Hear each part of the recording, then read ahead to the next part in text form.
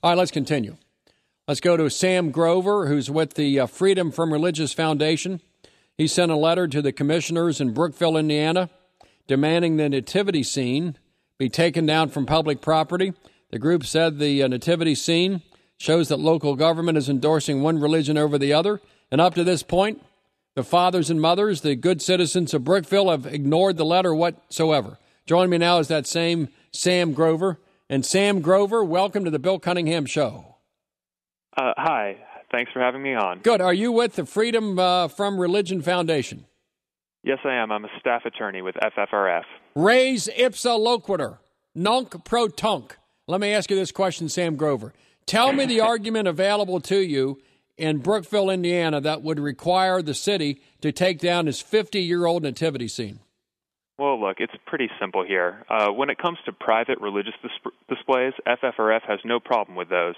You want to put a nativity scene on church property? That's fine. Please do. But when it comes to putting religious displays on government property, well, then the government is endorsing one religious message over all other religions, and that's inappropriate. Well, what about the citizens themselves, Sam? What if the citizens of Brookville have no complaint?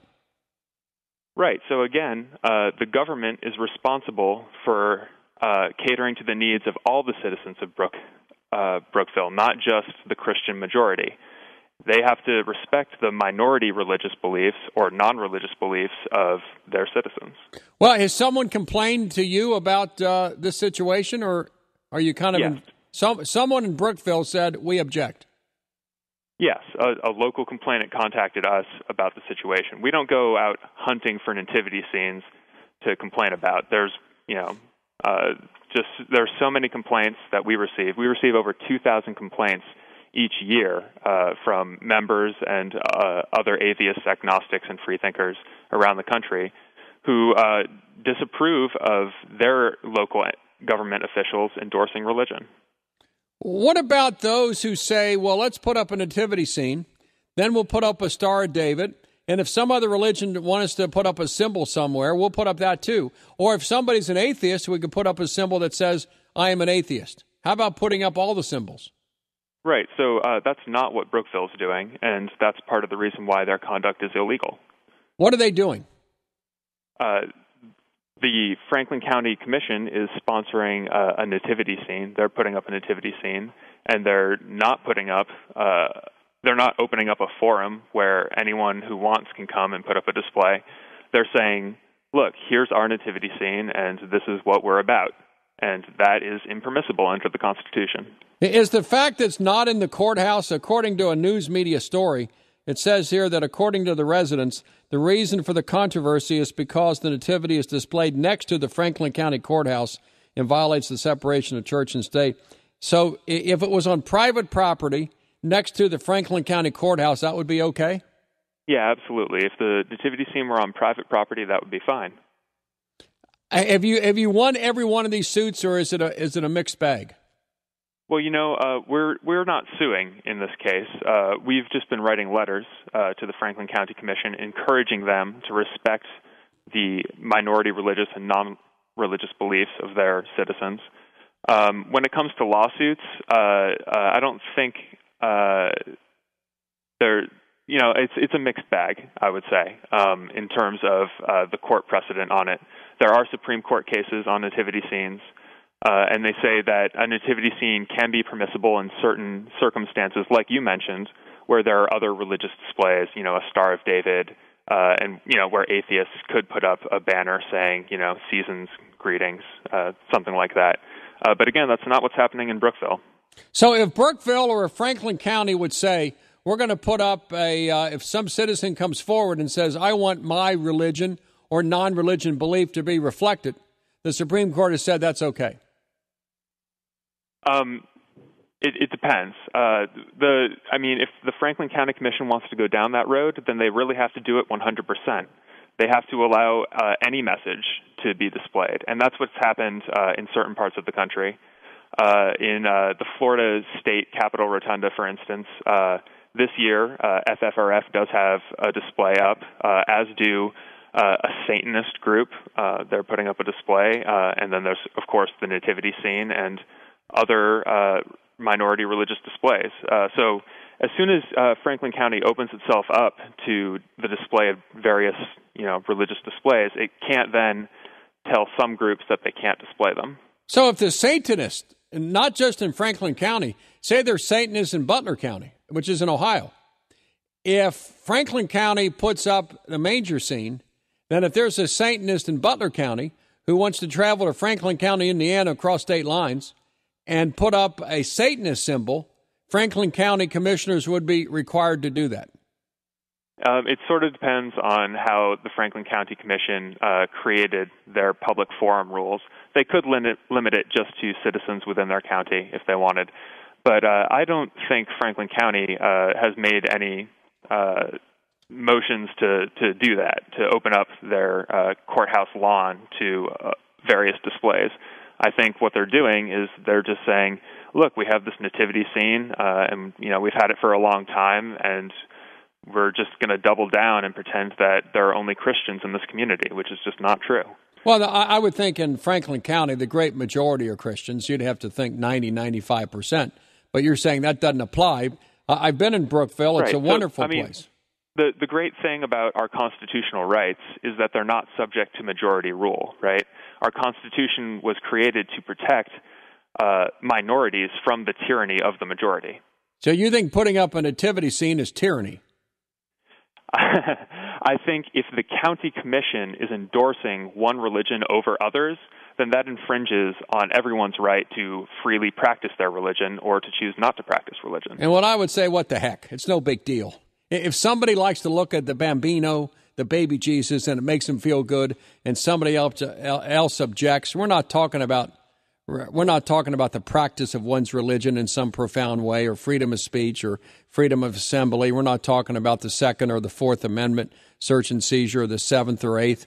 We're talking about something rather innocuous, aren't we? And we're talking about a plastic baby Jesus. Well, I think the founders of our country would disagree that when it comes to free religious worship, we're talking about something inconsequential. They protected our right to free worship in the First Amendment in the Bill of Rights.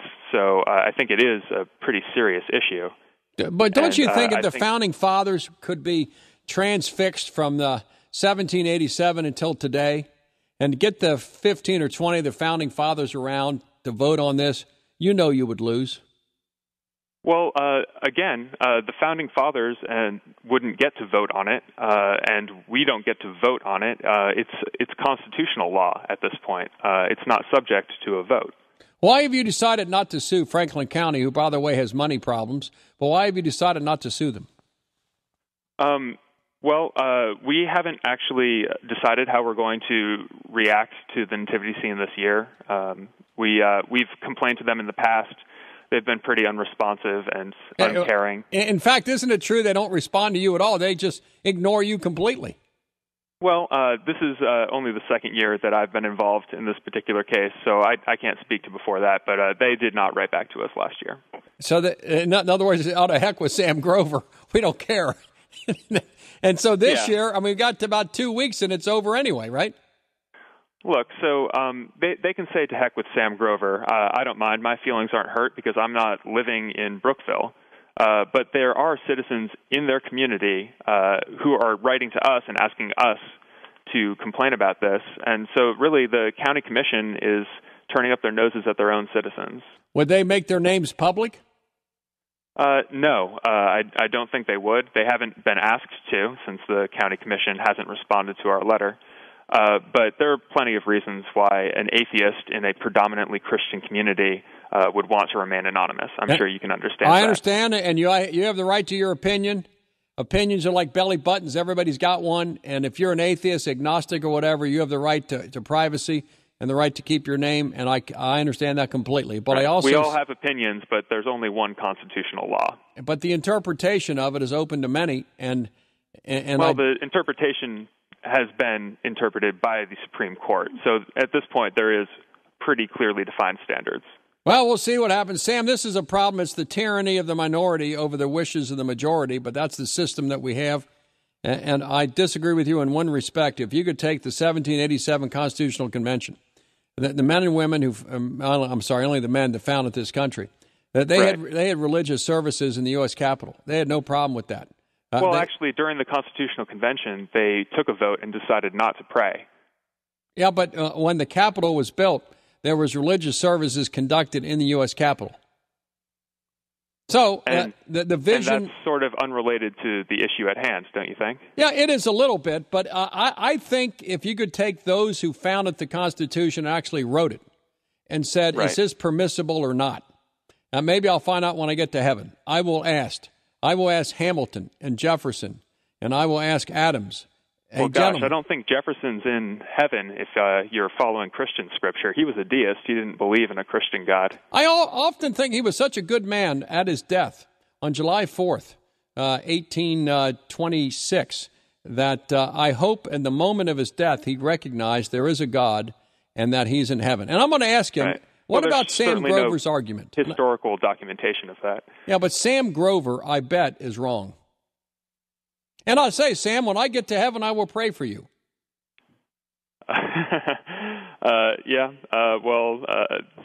I guess. Do you have any questions for me about the rule in Shelley's case, or the rule against perpetuities, or something that's conflicted you over the years? Maybe Mapp versus Ohio. I'm pretty confident on my Establishment Clause law, and I don't think the rule against perpetuities applies so much, so I think we can save that for another day. Sam Grover, thank you very much, and I hope you lose in court, but I wish you well. Thanks. Happy holidays. Merry Christmas. Thank you. Well, that didn't go well. But on the other hand, I firmly believe that Jesus Christ and God had a hand in the founding of this republic, and that the references to the Almighty are all over the founding documents. And if those in Philadelphia in 1787, when the Constitution was written, could hear this case, the ones who wrote the First Amendment, they would vote unanimously. Put the baby Jesus in Franklin County. It's okay with us. That is not the establishment of a religion, or necessarily the endorsement of a religion. It's simply a deist position that there is some Almighty upon whom we rely. Your comments at 513-749-7000 or pound 700. To me, this is a tempest in a teapot. To me, this is not important, but the media loves to cover it. Seg, I had the atheist whose life is so minimal and small, he's got to sue Franklin County for displaying the plastic Jesus a block from the Franklin County Courthouse because it's... Can we just end this stuff? Establishing a religion. Didn't they used to do that at Fountain Square and everybody went nuts? And they had 75 lawsuits and just put the nativity scene up. That's put it. A Christmas tree up. Shut up. And that's it. But Gary, sing Jingle Bells, Silent Night, let's go. Santa Claus. Willie, all we can do as Christians is pray for the young man's soul. Yes, I told him Ours is not to judge. No, I want to judge. Well, I know he's you a do. clown Not on this show. He's a clown. You're married to a judge. This is the only time you get to do it when you're on the show because she judges everything at home.